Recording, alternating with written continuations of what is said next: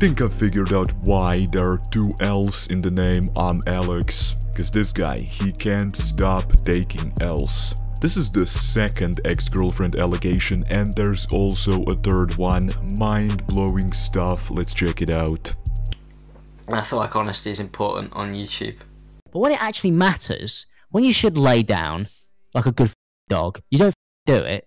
Maybe I'm being too honest, you know, but I'm gonna bash your against the wall with a brick if you don't shut the up. As always, innocent until proven guilty. This is an allegation, not a true fact. Now let's get into the video. So this is the accuser. We're dealing with Annie, or King Annie. I don't know why she goes by King, but it's cool. And she's saying, my experience with Alex. And she's also saying, read Alice's post about the situation first. If you haven't already, we've already checked that out. It's in the previous video. And it seems that a lot of people have something against her. Like she did something in the past that wasn't exactly right. She helped spread a lie about someone. So Wavy Web Surf is saying, LMAO, you helped spread those Slazo allegations. Don't try to slink out of that. You heard a rumor, did zero vetting and went with it. Take some accountability for what happened. You co-signed that false story. And this is something that happened years ago. There was a YouTuber called Slazo who was accused of something horrible and he wasn't actually guilty. So I don't know, I guess this woman lies sometimes or just does things without doing research. I don't know if this affects her allegation. I mean, honestly, we've already seen that Alex is a pretty horrible human being if we trust the first allegation, but yeah, just keep that in mind. Somebody else is saying, innocent people don't stay silent for this long. So a lot of exclamation marks here, they are angry. Yeah, sure, you did nothing wrong yourself. People are really mad at her. Didn't the two of you collaborate on accusing Slazo? Yeah, just for this video, maybe we can forget about what she did in the past, because this is about Alex. My experience with ImAllexx. Though we never confirmed it to the public, because I personally like keeping my relationships private, unlike a lot of social media content creators. I think that's smart. I don't think everybody has to know what you did and who you were with last Wednesday or Thursday or something. I dated Alex from June 2017 till March 2018. It was the most toxic relationship I've ever been in, and I was lucky to get out of it when I did. Okay, well that's much better than reading I was lucky to get out of it alive or something like that. Judging by some previous clips of this guy, I would not be surprised if this was the actual sentence. Sorry if I can't talk, it's just incredibly hot here, like my brain is melting or something. When we were dating, though he was from England and I lived in America, we were pretty much never apart for longer than a week. We stayed in Europe for a couple of months, then went to America for 6 months. He couldn't stay 6 months straight due to visa implications, so he stayed 3 months. Flew back to England for a few days, then came back to America for another 3 months. So yeah, looks like, according to her, they actually like officially dated, they were in a relationship, like they spent a lot of time together. After 6 months was over and he couldn't come to America again for a while due to visa requirements, we spent some time away from each other. And during that time, with help of my friends, I came to the realization that I was in the worst and most toxic relationship I had ever been in, and I had to get out. Okay, so looks like she didn't realize what type of relationship she was in, and then her friends had to tell her like what's going on, like yo, wake up, this is some toxic behavior. It started out great, as they always do. Especially with these toxic relationships. I mean, when a guy's like really toxic, he's usually gonna try to hide it, you know, so that he could get closer to you. That's why you should always date people who are actually toxic on the first date. I'm just kidding, don't do that. Just go for the person who isn't toxic at all, that's the best option. The honeymoon phase, as they call it, but as time went on, things just got worse and worse. I was fortunate to get out when I did, but reading all the new information that's come out, he's clearly gotten worse. So as you can tell, they dated from 2017 to 2018, that was before the girl from the previous vid, so it looks like this guy evolved, or should I say de-evolved, into some demonic spawn. He probably reached the final form of the toxic edgelord boyfriend right now. During the relationship, he made me feel insane. Like I wasn't myself anymore. It never felt like he listened to me. I always felt belittled and inferior. I wonder if he also called her a dog. Just lay down like a good dog. Just the usual boy control strategies, am I right? They never work. Because every girl, every person always wants to feel respected like a normal human being. Whenever we recorded videos together, he would constantly talk over me and never let me have my moment. Shut up, woman. Just send her to the kitchen. Bro, why is she even recording a video with you? That's a joke, that's sarcasm. Most of the time, when I had problems, he always somehow made it about himself. Or talked about his own issues. Yeah, that does sound like some huge narcissism. Or talked about his own issues. He would get stressed over his YouTube channel constantly and complain about uploading as if it was the hardest job on the planet and no one had it harder than him. Jesus. A YouTuber complaining. I'm sick of it, okay? As a YouTuber, I'm sick of YouTubers complaining. And Twitch streamers, okay? Twitch streamers complaining, that's even worse than YouTubers complaining. Bro, go do something hard in your life, it will humble you real quick. His classic line was, I can't catch a break.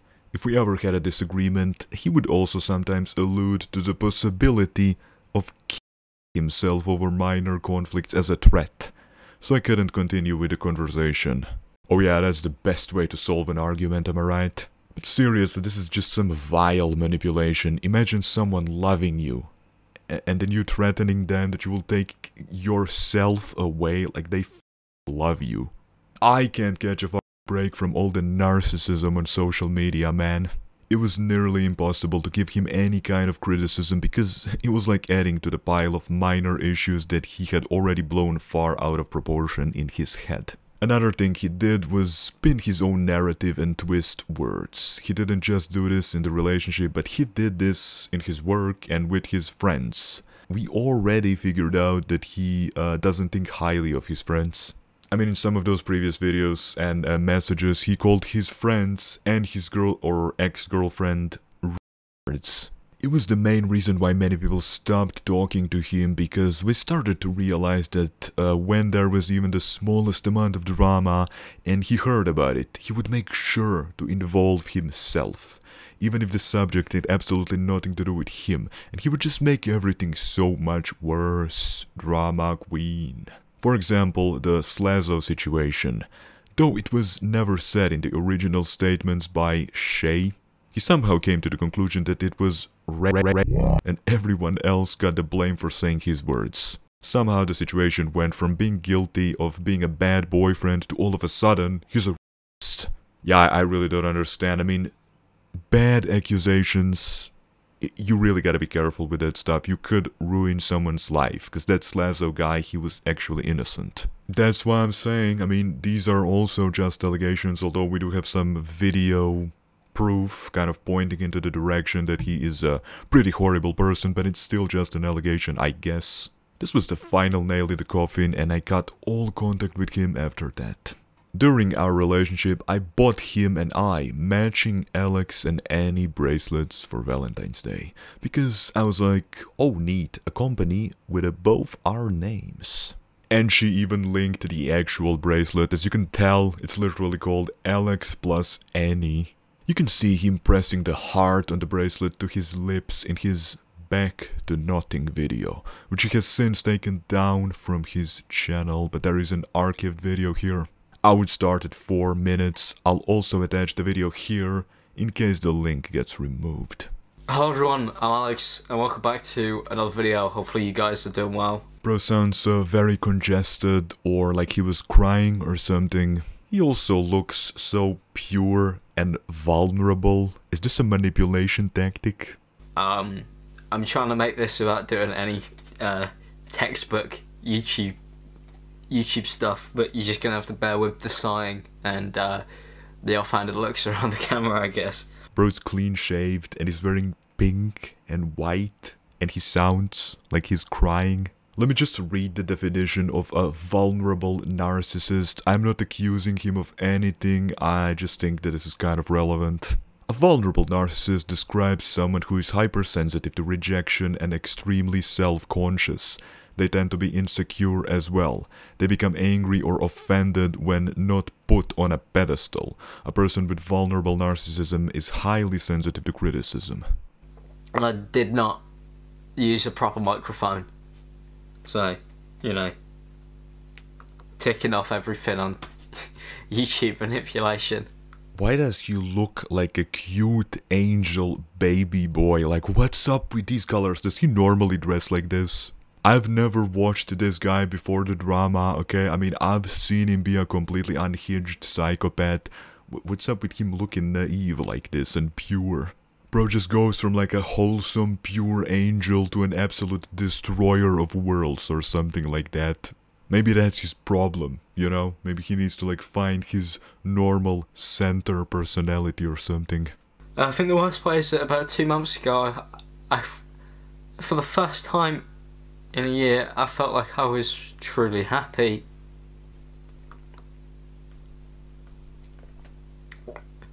You know, I feel punished for wanting to do more, ever thinking that I could, ever believing in myself, you know.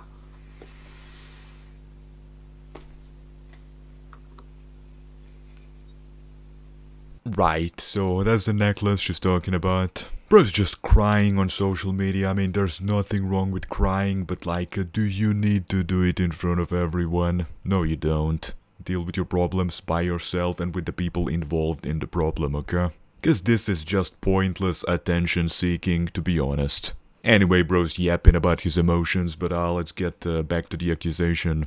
This video was released as a response to me breaking up with him. Okay, I can see what happened here. So it seems like this girl shattered his ego.